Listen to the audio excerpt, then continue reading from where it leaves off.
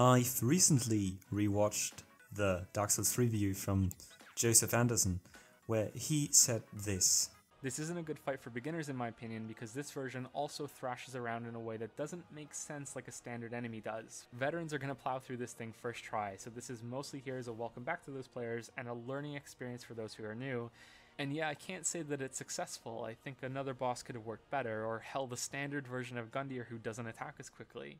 Basically, I couldn't really disagree more. Let's look at some other Souls games, for example. Bloodborne and Sekiro, for example, put you up against a foe that is literally unbeatable. Like, your first time through, when you beat Genichiro, my respect, you're a better player than me. I couldn't do it. I couldn't beat that wolf in Bloodborne. I also couldn't beat that demon in Demon Souls. I couldn't beat the demon in Dark Souls 1 on my first try. It's a mess, okay? It's a hot mess, I think. It's really cool. It's basically the game going, okay, this is an unfairly hard challenge, and you'll probably fail a lot. And it's kind of great, because it sets the stage, you know? This is an unforgiving, hard world, and you'll die a lot. And this is exactly what Dark Souls 3 did for me, right? It put me up against this massive challenge, and you just had zero chance. The difference here being is that in the other games, you would then, after you've, obviously failed to the impossible task, be sent to a different challenge, something else in the game to do, or you'd be made much stronger so that you'd actually be able to deal with the threat. Not so in Dark Souls 3.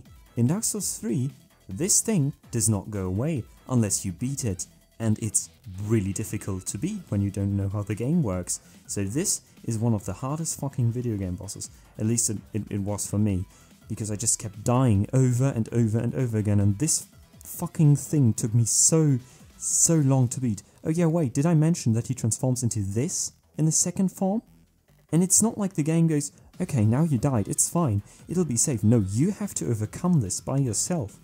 And it's for exactly that reason why I love him so much. He makes zero sense as a first boss. He's kind of like Father Gascoigne. He does not make any... There's no reason to put him here. This was an asshole move, a completely dickish decision by its creator to fuck with players. And it's just, I don't know, maybe I'm a masochist? Maybe I just enjoy being fucked, but I love this. Because after I defeated it, I felt like I could take on anything.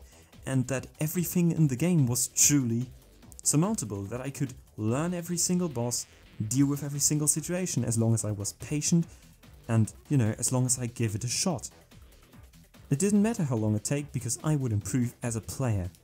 The game wouldn't need to step in and take my hand, and to me that's just so awesome, which is why I love Iudex Gundyr as a first boss. He's difficult, but he's doable, and yeah, it's great, really. Dark Souls 3 was my original first Souls game, and this boss fight just embodied everything that makes me love the series to this day. He's just so fun, because now I can beat him with my eyes closed. He's so terribly easy. I can easily take so much damage from him. It doesn't even matter because I've mastered the game. There's nothing that it can do to stop me now, and it's exactly that growth that's just so satisfying, man. And in Elden Ring, like, oh yeah, there's this grafted scion. Absolutely zero chance of beating him. Sekiro kind of had this. In the second playthrough, Genichiro will be actually doable in the beginning, but still, you're not supposed to beat him on your first playthrough.